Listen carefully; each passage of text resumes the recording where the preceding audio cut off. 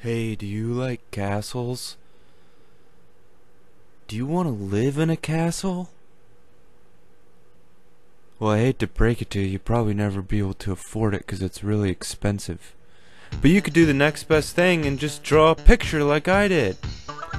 So this video is going to show you obviously how to draw a really cool looking castle, really realistic pine trees, but also it is a good lesson on just a general landscape drawing.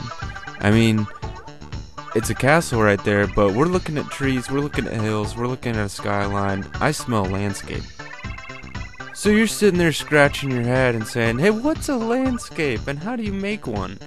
So, ingredients for landscape. A. Foreground.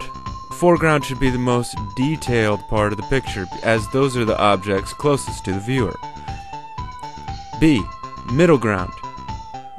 Middle ground should be the stuff in the middle of your picture. Obviously, come on, did you really need to watch a video to learn that one? How did you not know that? And third ingredient is the background. The background is just going to be general shapes, really bland colors, and no detail.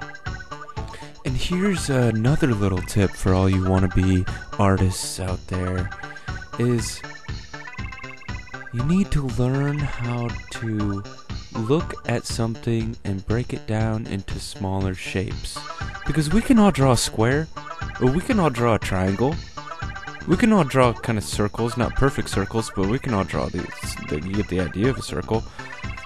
So look at this drawing. All it is just shapes, pretty much. And then I'm adding colors to it.